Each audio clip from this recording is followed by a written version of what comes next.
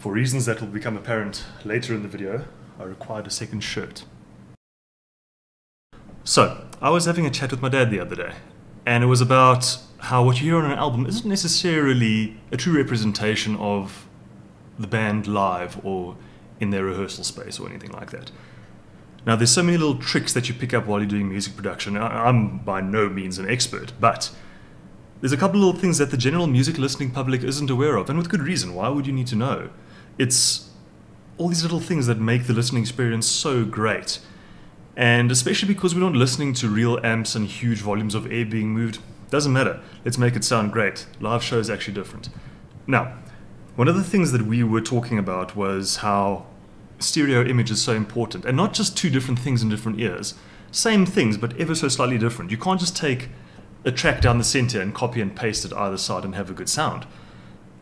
And that's what I'm going to illustrate today. I've put together a very short, very simple track. It's not going to be anything impressive, but it's just there to illustrate if you want something aggressive and you want guitars to sound loud and huge and massive and encompass you.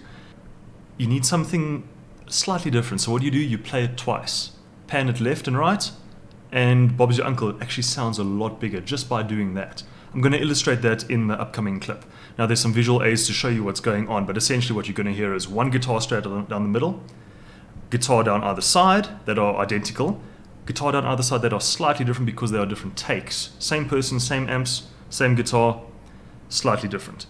And then at the end, just as a shout out to those lovely bass players, the bass guitar will come in and you'll hear how it just lifts it up onto a pedestal. There we go. Please enjoy.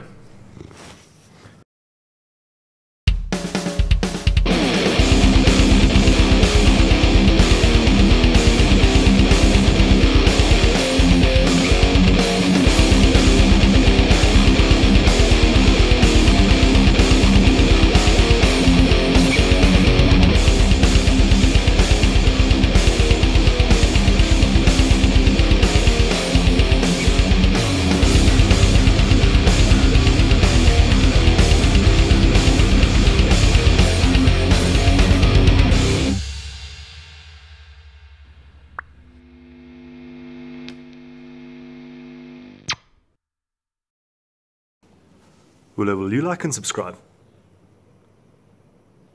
Oh, shit.